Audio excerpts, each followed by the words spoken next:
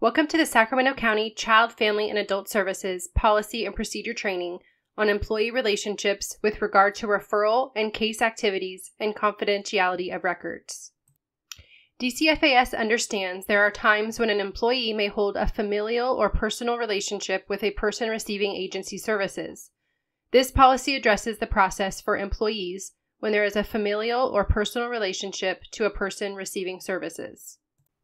DCFAS employees shall not provide direct services and/or supervise the employee that provides direct services to a person with a familial or personal relationship to the employee. Relative. For the purpose of this policy, a relative is any person who is known to be related to the employee, whether by blood or marriage. Some examples are mother, wife, daughter, sister, cousin, domestic partner, father, husband, son, brother, nephew, ex-spouse, stepchild, aunt, uncle, niece, grandparents, child of an ex-spouse, daughter-in-law, son-in-law, sister-in-law, mother-in-law, brother-in-law, father-in-law.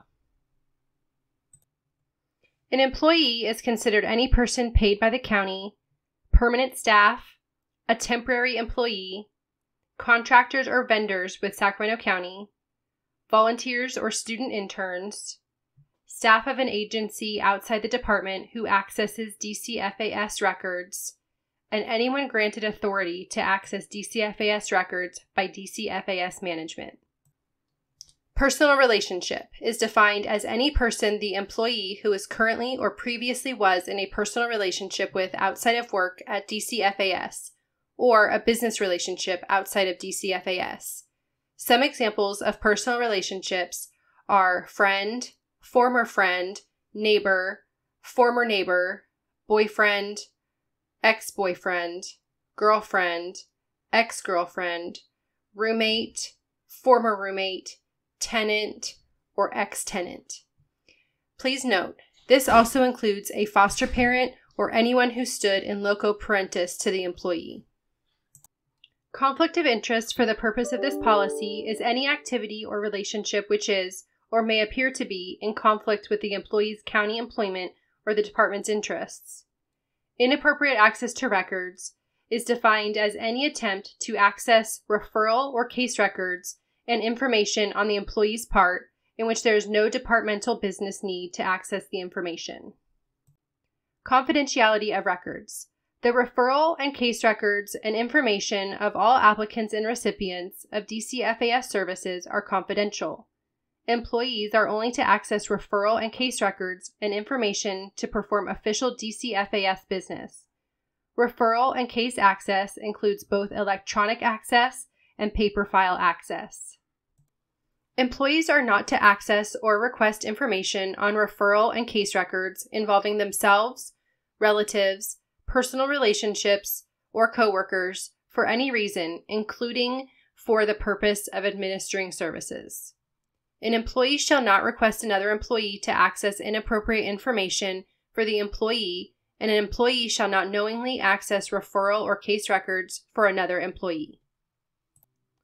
If an employee accidentally accesses the referral or case of any person known to the employee, such as a relative or personal friend, the employee must immediately close out of the referral or case and send an email to the employee's supervisor and program manager prior to the end of their shift explaining what happened.